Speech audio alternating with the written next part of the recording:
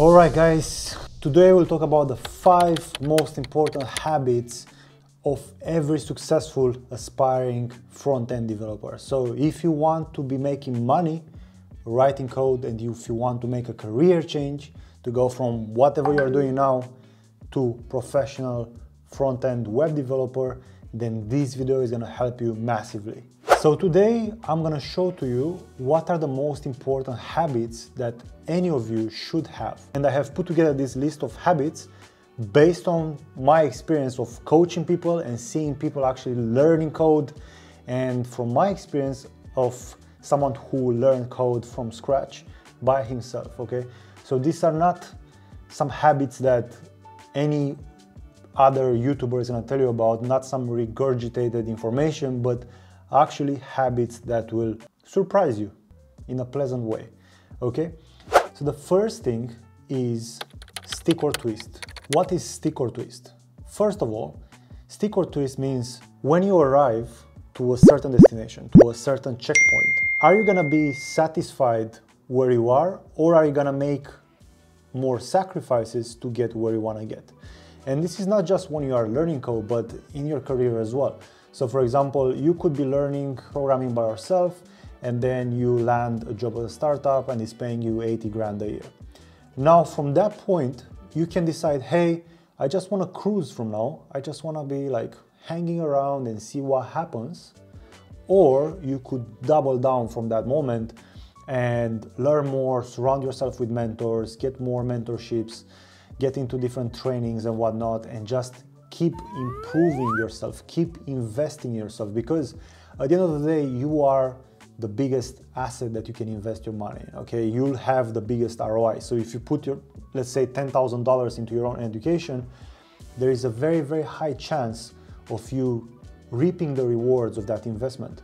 So I'm not talking about necessarily working with me, but later in your life, you'll be having opportunities to join different mentorships, to join different programs where you'll be learning new skills, okay? Because to go from zero to remote developer that works for a startup is one thing, and going from 80K a year to $500,000 a year, that's an even bigger jump, and it's going to require more effort in terms of like money and time investment from your side.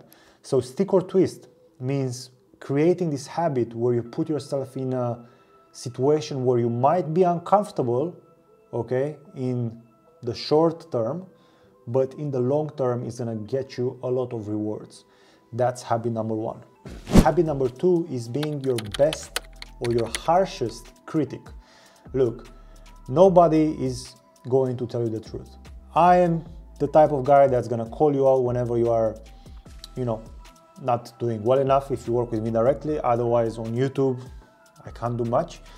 But at the end of the day, you will be your harshest critic. And if you teach yourself to be like, oh, this is good enough to pass, you won't get that far. That's why everyone around you is like mediocre. That's why everyone around you has shitty jobs. That's why everyone around you is doing things they don't like, because they just do the bare minimum to pass, because we've been taught that in school. We've been taught in school that if you do just enough, you can get a 5. That's the system in Europe. From 0 to 10, you get graded, and if you get over 5, you're passing the exam.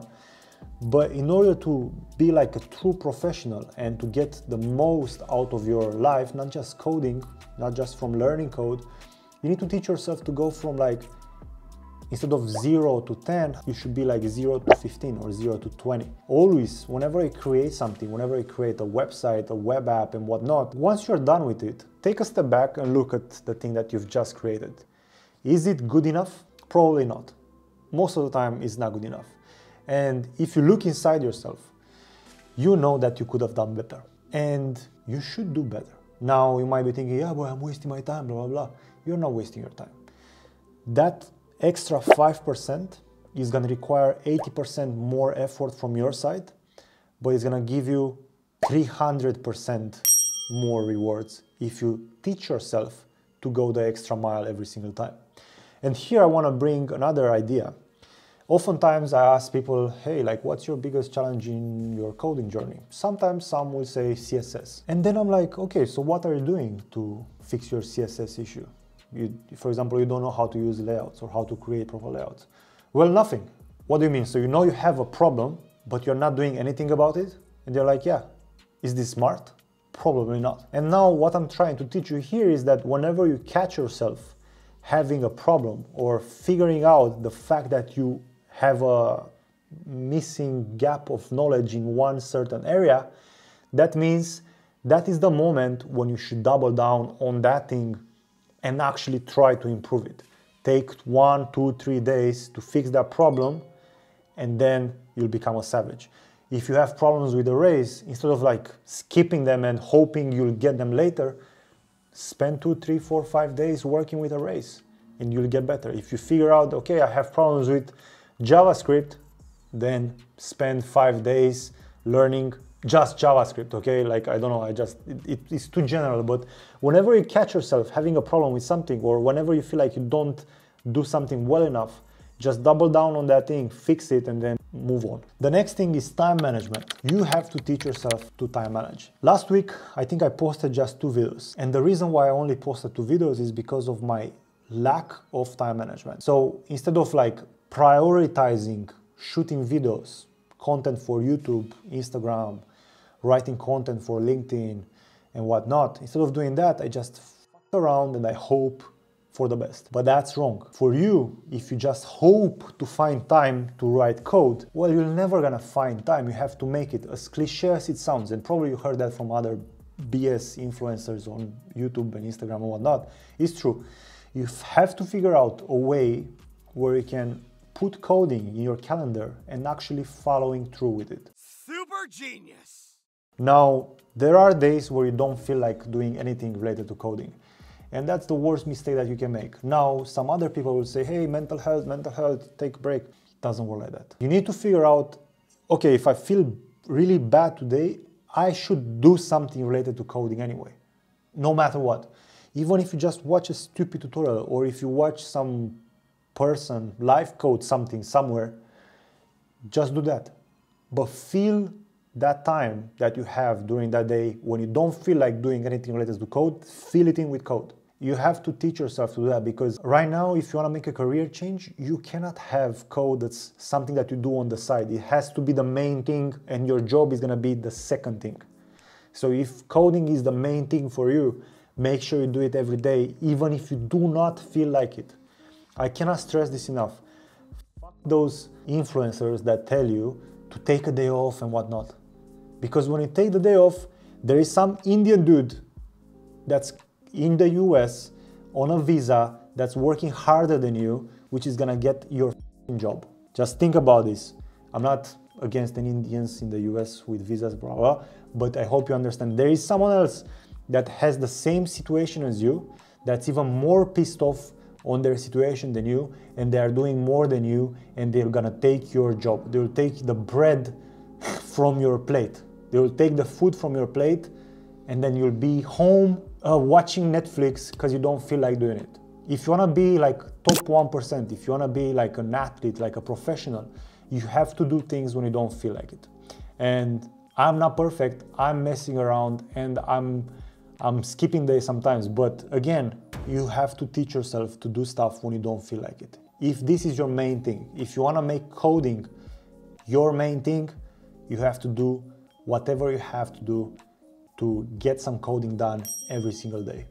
Otherwise, you'll be a loser, and then you'll feel bad because you are not doing whatever you know you could be doing. The last habit is to ask for help whenever you get stuck. And I've learned about this habit in my kind of second job, because I was having 2 jobs at the same time, 2 coding jobs at the same time, so I was working 16 hours per day. And in one of these jobs, I was like trying to do everything, but because of my lack of knowledge and lack of understanding, I was just getting stuck all the time. And instead of asking for help, I was just stuffing my ego, you know, I was keeping my ego safe instead of asking my mentor and whatnot to help me out. This is really bad because it's not about you. like getting the code done is not about you necessarily, it's about the client that paid my company to get something done. I had the responsibility to deliver something to your client, and now you have this responsibility to deliver something to yourself. And when you have problems, whenever you write some code and you're not sure about if it's done right or not, whenever you have a question that you cannot get an answer from Google or from Stack Overflow, maybe you don't know how to ask the question, that's the moment when you should be having a mentor. If you do not have a mentor that you can ask for help whenever you get stuck, then what's gonna happen? You're gonna mess it up for yourself. Not for me, not for the other dude, but for yourself.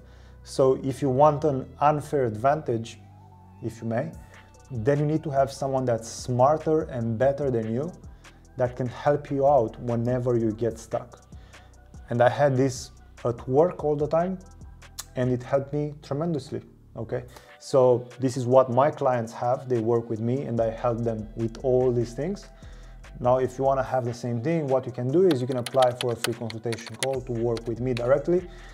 Make sure you fill in your answers properly, because I am running at full capacity and I cannot take like hundreds of people per month. So now I'm limiting myself at 4 people per month. Okay, so if you want to be part of the mentorship program that I have, you can see the details for that in the website that's linked in the description. Apply for a free consultation call, and I'll see you in the next one. Peace.